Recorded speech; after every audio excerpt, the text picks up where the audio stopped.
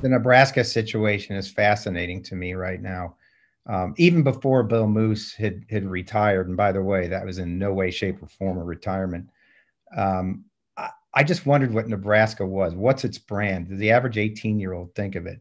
With Scott Frost a few years ago being the hip young coach who had the chops, who had the ability, who had the background, and it's just completely fallen on its face. 12-20 in his 3 years, I think, and going into year 4. What does that look like? When I suggested he was on the hot seat last year, well, he just signed an extension. Wait a minute, and even now I have people telling me he just needs time. Well, if you just need that much time in college football these days, that's the school's problem. It's not the coach's problem, because you're probably waiting too long. So he has to go to a bowl game at least this year to turn things around, and they don't look like they have the personnel to have it. Now, the guy that hired him, Bill Moose, was escorted out with a nice $3 million severance package. You don't give somebody, if they quit, which is what they're saying he did, he retired, you don't give him $3 million 5 days later. But so now the new AD, whoever he is, did not hire Scott Frost. And what does that look like? And what kind of pressure is on? I think the first pressure point we'll see on that, I would look very closely to see if the streak ends at Nebraska this year. They did not sell out for the spring game. Because of COVID, it was only half capacity, but they didn't fill it.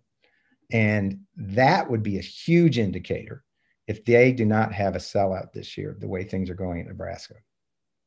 Dennis, I think it's a really interesting one. I think Nebraska is more likely than not to make a game, but they're a school that I think will benefit greatly on the recruiting trail from NIL. Yeah. Right. Like they have people who want to support the program. I don't know that they always are pedal to the metal with how they do it, currently, as far as the bag game stuff. And there's not very many other things to endorse in the state of Nebraska. Right. So like whereas if you're in Miami, like there's a lot of like Miami players getting endorsed, but the influencer market in Miami it's pretty crowded, right? There's a lot of folks who go to Miami are influencers. In Nebraska, you kind of could really corner that market. I'm interested to see if that job is more attractive now because of the influencer potential.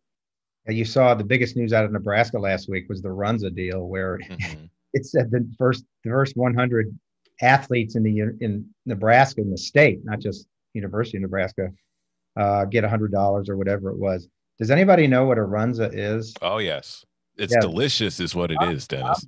It is a guilty pleasure, but if you had to describe it, people would stick their finger down their throat. It's ground beef, cabbage, onions, and what else? Something else, and spices on a roll. Spices, yeah.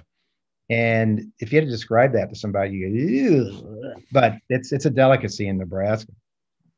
Does it taste like Philly cheesesteak, kind of? Is it that mixture of flavors and combinations? Kind of, yeah. It's kind of like a calzone, but it's a sandwich. Yeah. Like a shepherd's pie calzone without the mashed potatoes? Yeah, that's a good way to put it, yeah. Yeah, I'll take that. It's delicious. That's what it is.